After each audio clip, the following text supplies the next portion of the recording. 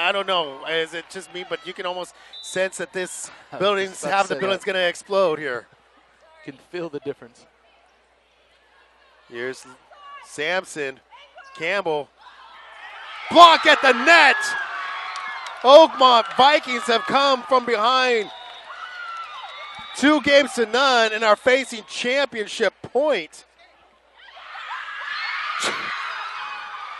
Did I miss championship point? The scoreboard. I missed championship points.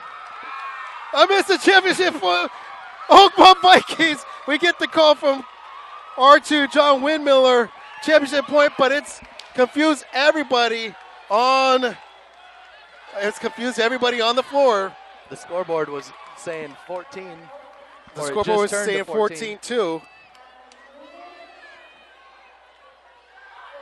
But that's it. That's final. That's final. We'll call it here.